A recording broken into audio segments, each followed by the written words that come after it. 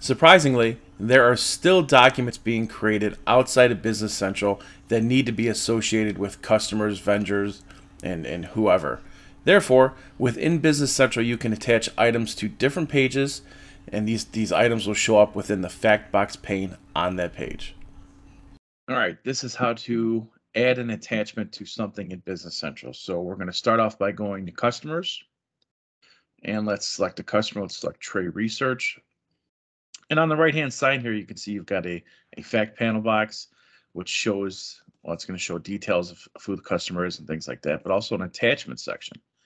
And here's where you can attach different things, documents, links, or notes. So for documents, just click here. Let's click New.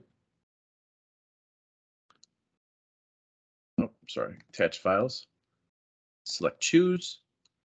And then you can choose a file to attach.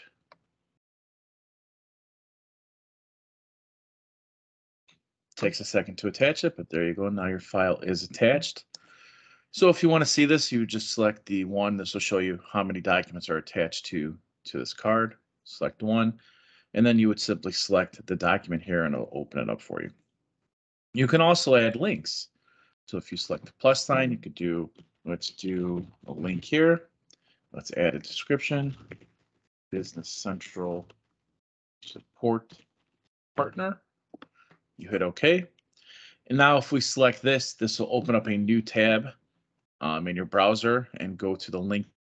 And then we can add our notes. So let's say Solution Systems is on call 24 hours a day for emergency support.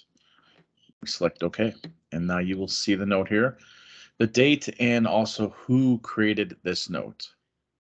So there you have it, Business Central attachments.